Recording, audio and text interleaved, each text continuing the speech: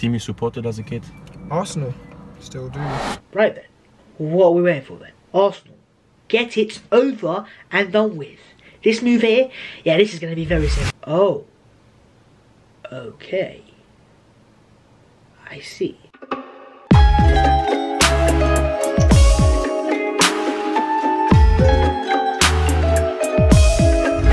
Right. Before you man get on to me and go, Babs, this is not gonna happen. I think it'd be good for me to put up there. I don't think it will either. The question is though, do I think Wilfried Zaha is worth 80 million British pounds? Watch the full video and you'll find out. Yo, what's up guys, my name is Black14, welcome back to my channel. Today I am back here with another transfer video. I say another transfer video, this is my first transfer video in a long while, but a third upload in 6 days. FC consistency. But yeah, in this video I will be talking about Crystal Palace's Wilfried Zaha, and is he really worth the reported 80 million pound price tag?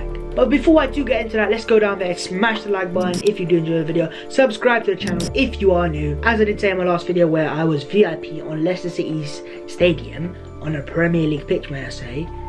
Wow. But as I did say, I'm trying to be much more consistent on this channel, and the only way that is really going to happen is if you give me support. Any likes, any positive comments, subscriptions, it just gives me more motivation to upload videos. So again, much appreciated. Oh, and of course comment below your thoughts on Wilfried Zaha. Do you think this man here is worth 80 million pounds? Well yeah, let me know in the comments. Also comment below hashtag Team14 if you would like a shout out in my next video saying that. Shout out to you man. And say no more, is Wilfried Zaha worth 80 million great British pounds? Well, let's find out, lads. Firstly, do we even need it? I think the simple answer to that is yes, of course we fucking do. I mean, I've had enough of Alex Iwobi and him beating 3 players only to hit the first man of the cross. Enough of that. Mkhitaryan? Nah man, dead. And Aubameyang?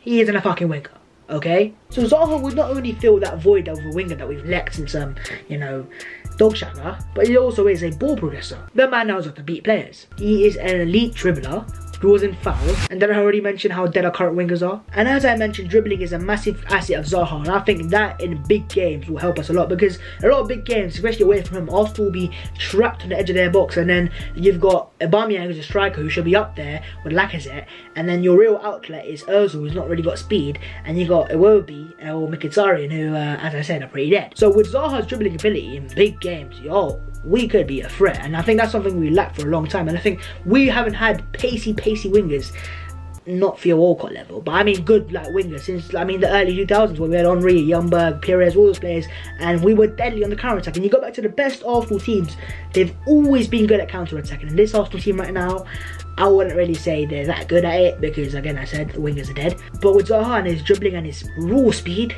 yeah man, we could have some business here, lads. And not only that, but in away games in general, we have been fucking shit.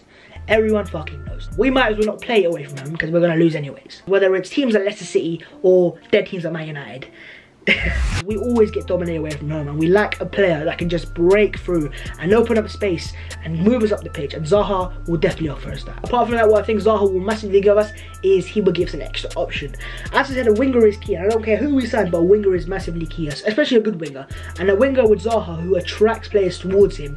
Aubameyang this season has scored 22 goals. He won the Golden Boot, and they said he's the Japanese Jamie Vardy. Ha ha ha ha ha. But nonetheless, the point is he still scored 22 goals despite playing a lot of the season out wide or on the bench. And now, can you imagine if Aubameyang and Lacazette would have more space when you've got an actual winger drawing 3-4 players towards him, and then you've got Laka and Alba to pick up the pieces?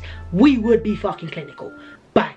And right now, every team that will play as Arsenal, especially Red Room, we're so predictable going forwards. It's always down the middle. Lacazette and Aubameyang, Lacazette and Aubameyang. And because our fullbacks are kind of shit at going forward sometimes, we have no width and no one to draw players out. And Zaha would do that. We need space for Aubameyang, we need space for Lacazette, and Zaha, he really would give him that. And let's not also forget he is a world-class rattler. I mean, he's in the league from Bath 14, you know, he loves to rattle opposition fans, and I have had first-class experience of that, and trust me, him bumming Mustafi live in person was not a pleasant experience. Trust me. Mentioning Mustafi, you're still fucking shit, I still fucking hate you, get out of my club. Robbie, I'm telling you, I've had enough. Secondly, would he come to Arsenal? I mean, there are many ways I could be answering this question. Yes, just watch this video. Team you supported as a kid? Arsenal. Still do. So it's confirmed, lads. Welcome to Arsenal Wilfried Zaha. Thirdly, is he worth 80 million Great British pounds. Now for the question that you man clicked the video on for. Do I personally believe he's worth that amount of money? I mean, it's a massive amount of money. We could buy a lot of stuff with it. I could buy a lot of food with that. I'm a fat shit. But going to Zaha, do I believe he's worth that amount of money? Yes, I fucking do. Why is he worth 80 million pounds? Just look at our previous transfers. Must we forget we spent 35 million pounds on Skodran Mustafi, who's been shit. We also spent 35 million pounds on Granit Xhaka, who's been shit. So let's get this straight. Oh, I thought I was going to say it. We spent a combined 70 million pounds on Xhaka and Mustafi. Well, then why can't we spend that amount on Zaha? Is he even going to cost 80 million pounds? End of the day, what if the media's reports are just wrong, and what if he's worth 60 or 70? I still believe Wilfried Zaha is a player that we need to go out and get there, because trust me, he would rip it at Arsenal. He'd be opening up defences and putting his dick up their asses.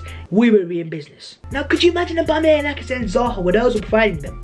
Boy, what are we waiting for? And as I said in my first point, he offers us a big game player. Away games, he'll be able to dribble past players. He'll open up space for Aubameyang and Lacazette. He's fucking good at football. He'll also count as a homegrown player, which means we can finally get rid of this Lord and Saviour about bloody time. And he's Premier League proven, which gets me onto my final point, alternatives.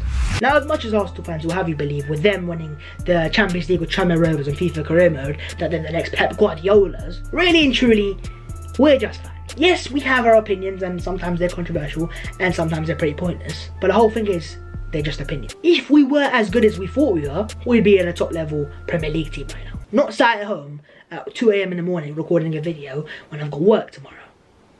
Life sometimes isn't fair. Now on that point, if you like me have your head invested in the arse of Arsenal Twitter, you'd know our fans really do like the likes of Nicolas Pepe and Ryan Fraser, and they want to see that man balling at the Emirates next year. Now let's start off with Pepe. He may just be a well-being. He might go on to win the Ballon d'Or, probably not, but he might be a very, very good player. But for me, Zaha has one thing that Pepe simply does not have. 5-star skills on FIFA.